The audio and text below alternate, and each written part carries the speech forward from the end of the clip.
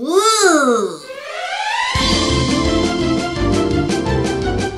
Hi gorgeous, it's Ivorie here. Today's video is a character transformation for one of the greatest comedic actresses of our time, Lucille Ball. I didn't know anything about Lucille Ball. I had never even watched I Love Lucy episodes. I know, shocking! Lately I cannot get enough I Love Lucy episodes, and what an amazing, inspiring woman Lucille Ball was. She had an innate business savvy about her, but she was also such a talented, gifted comedic actress on screen. So in today's video, I'm going to be sharing some fun facts about her that you may or may not know, both from her personal and professional life. Let me show you the entire transformation into Lucille Ball. Before we get into the real makeup portion of the video, I'm prepping my face with a moisturizer, and I'm also applying Benefit's Pore-fessional to help reduce the appearance of my pores. I'm also applying an eyeshadow primer. I'm using the Urban Decay one in this look. First eyeshadow I'm using comes from Wet n Wild. This is Creme Brulee, and I'm applying this lightly all over my eyes. This is going to set a nice base for the look. Eyeshadow was very minimal in the 50s, if barely applied, and Lucille Ball really didn't wear much on her eyes. She was more about lashes and lips. But her eye shape was more deep set, so to mimic the shape that she had, I'm going to contour the sockets with an eyeshadow from Jane. This is in the shade Natural, and I'm using a fluffy brush. This is the MAC 286 brush to go along the crease line and define that area of my eye so I get more of a deep set look like she had. Next, I'm taking a deeper brown. This is MAC's Handwritten, and I'm using this as an eyeliner on both the upper lash line and the lower lash line. I'm only applying this onto the outer half of the upper lash line. Lucille Ball's lash line was really darkened, but she didn't really bring any liner into the inner corner of her eyes. It was kept more so on the outer edges of her eyes. In some of her pictures, she does have a slight wing on the outer corners of the eyes, but it wasn't dramatic. It was kept very minimal. I'm also using the same eyeshadow to line the outer half of the lower lash line. Just like we did with the upper lash line, we're lining only the outer half of the lower lash line. I'm also applying a nude eyeliner onto the waterline. If you look closely at a lot of her pictures, she did have a very vibrant looking waterline, and she probably used either a white or a nude eyeliner, although it's really hard to tell which one. For the brows, I'm using one of MAC's brow fluid lines in the shade Redhead, and Lucille Ball's eyebrows were very thin, curved, and they went into an arch pattern, so that's the shape that I am going to mimic here. My natural brows kind of already do that, so I'm rounding them some more and emphasizing that arch a little bit more too. Lucy loved false eyelashes. She was never without them, and I love that she was like that. So I'm taking a pair from KoKo lashes in the style Misha and applying these onto the eyes.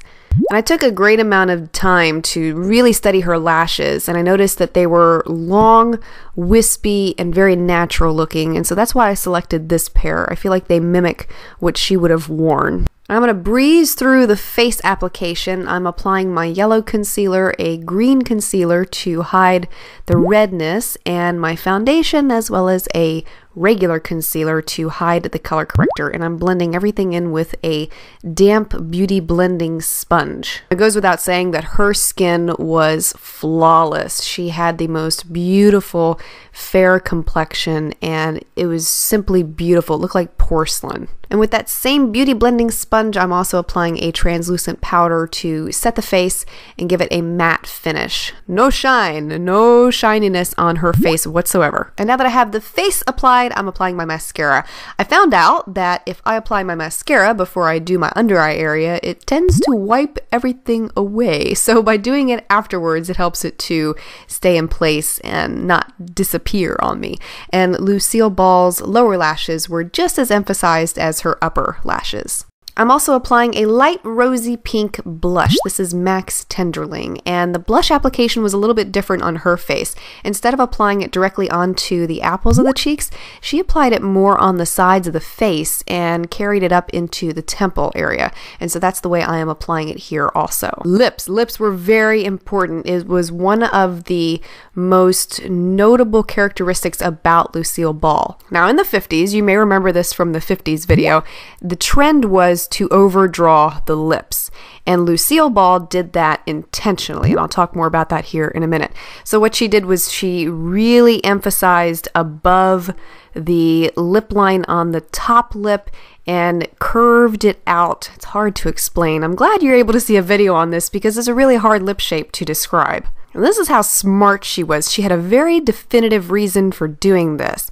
What I love the most about Lucille Ball is that she was not afraid to take risks, and she did that big time, especially when it came to the way she applied her cosmetics. And the reason she did her lips in this shape is because it emphasized her funny facial expressions. And it really did. If you watch her lips in a lot of the episodes of I Love Lucy, there's a lot of attention there because of the overdrawn and overstated lip shape. And bar none, red was her most favorite color lipstick and also a very popular color in the 50s. Another one of the popular trends of the time was to have your nails match your lip color. So of course her nails were always red.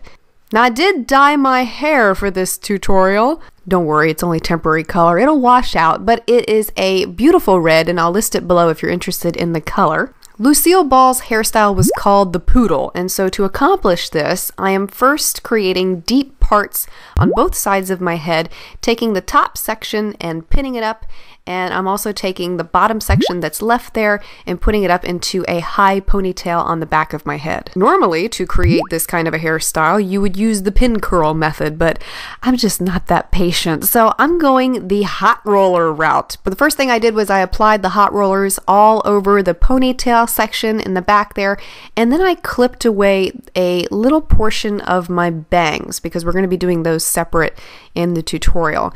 And then I focused on putting the hot rollers onto the top section of the hair. Okay, so now that all of the hot rollers have cooled, I've gone ahead and taken them out. And I'm going back with the front bang area that we clipped away earlier, and I'm using, I think this is a 1-inch curling iron to curl each piece individually.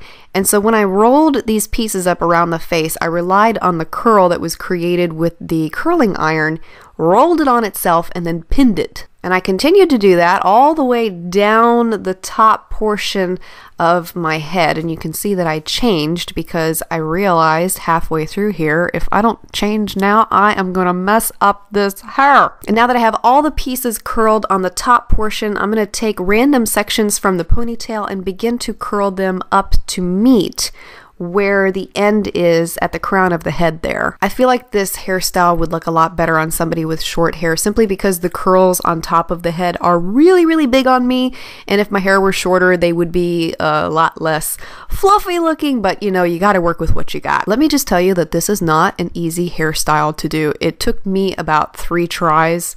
You have no idea how much film I had to go through to edit. It was ridiculous. And eventually, that is what you get. Pretty darn good for doing it 3 times.